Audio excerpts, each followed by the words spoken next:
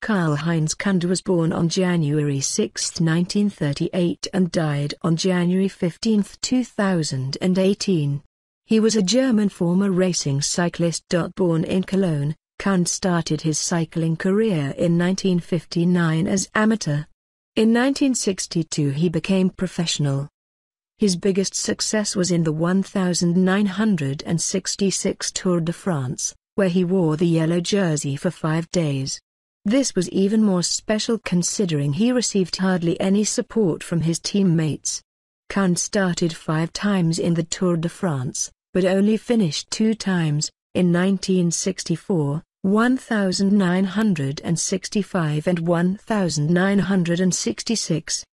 Because he was relatively small, 1.59 meters or 5 feet 3 in, and 50 kilograms or 110 pounds, Kunde was nicknamed Bergfleur and Karl, der Kurs, Karl the Short. The French reporters named him Le Petit Kunde, and his concurrent Jacques Anquetil named him Microbe. Kunde was also a cyclocross cyclist.